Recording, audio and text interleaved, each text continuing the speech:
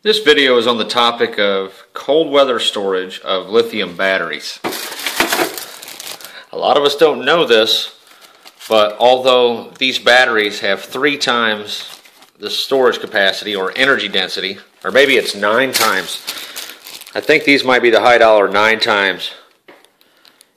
I'm not sure. Anyway, I'm going to put these in this flashlight and show how bright the light is with these frozen batteries versus thawed batteries. Unfortunately, I did not run the thawed test first, so we will be doing that after. But I hear the batteries are only damaged by 1%, 1 to 3% when they're totally frozen.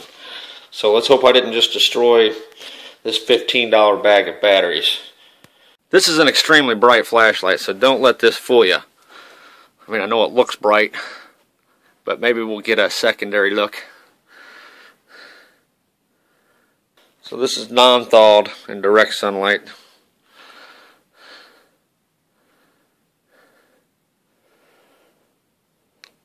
Frozen batteries.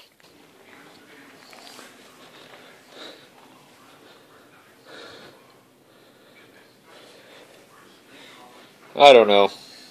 It just appears that in the camera the beam is just so bright I'm getting total whiteout now. Or washout, is that what they call that? Maybe not. Definitely appears brighter this time around. Okay, so in conclusion to all that, basically what I'm trying to get at here is what are the dangers of using lithium batteries in emergency situations? Like, let's say that you're a rescue worker for the Coast Guard, or you're in the military, or you're an explorer, or just a survivalist, and you have packed all your gear with lithium batteries under the consideration of their extremely high energy density. You might want to reconsider that.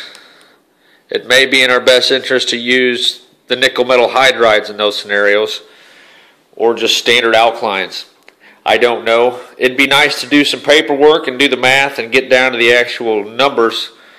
You can Google it, and there is a lot of reference to that.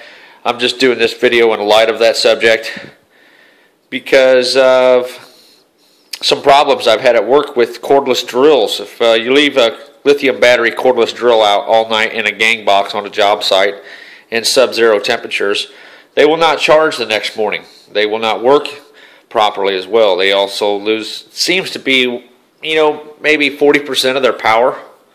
Once they warm up, all of this disappears. But I don't know, I just thought that was a cool subject.